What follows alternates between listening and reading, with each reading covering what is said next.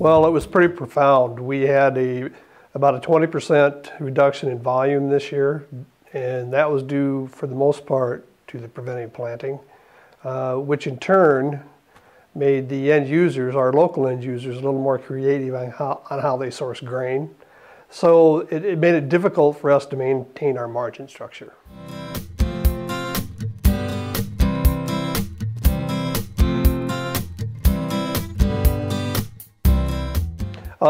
The Oelwein facility performed up to our expectations.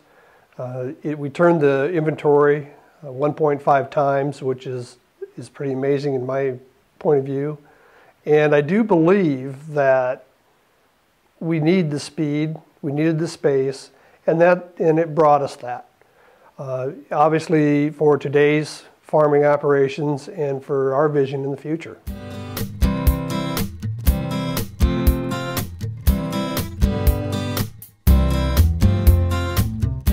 Absolutely. The part that makes it unique is our relationship with the Iowa Northern.